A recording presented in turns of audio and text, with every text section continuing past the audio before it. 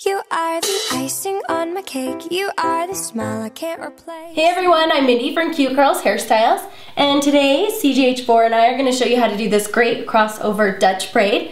But before we do that, I just wanted to remind you that Monday, December 30th at 8 p.m. on Nickelodeon is the show called Web Stars, and Brooklyn and Bailey are being featured, so make sure and check it out. Now, on to the hair.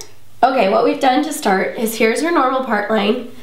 And I have sectioned off a little tiny, maybe ½ inch section of hair right to the left of her normal part line. So you can see here's the new part and here's her normal part. And then I've just pulled everything else into an elastic so that it's out of the way and I'm not accidentally grabbing that hair. Now I'm gonna lay it back where it goes, pick up a section in the front, and begin a Dutch braid.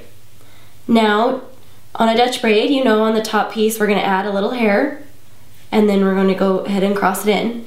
But on the bottom, normally we would add this hair into this bottom piece, but I'm actually going to reach up and over, grab a section of this top piece instead.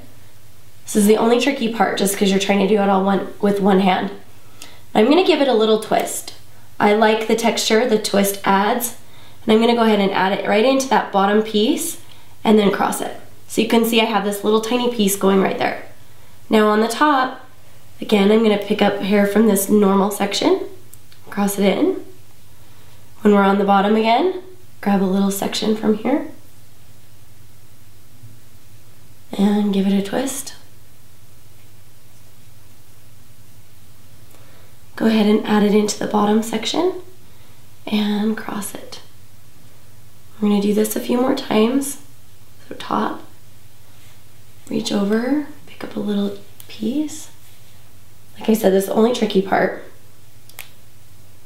Twist it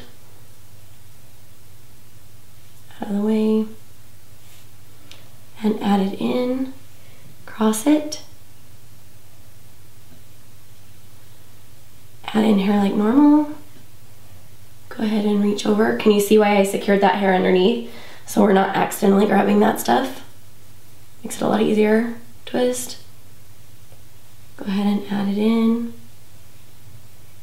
And on the top, like normal. I think we've got two more little twists right here. Go ahead and give it a whirl. How you doing? Good. Good. Okay, one more. She's playing with that rubber band. Okay, last piece. Give it a twist. Like we have the others. Go ahead and add it in. And then finish it off in normal, just braid down. And so this kind of actually ends up looking a little bit like a lace braid on this one side. Except that it's not a lace braid because we did put pieces in that bottom. I'm gonna just finish it off, add an elastic at the end that matches our hair.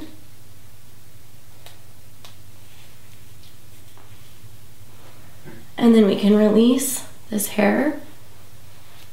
You can loosen these just a little if you want by tugging on them. And you have this great finished hairdo, which we straightened her hair today, but it would look great with straight hair or curls or waves or anything like that. Now tip your head, like tip it just like this a little bit so they can get a really nice pretty shot of how that looks. Isn't that fun? Kind of different. I think it's very cute.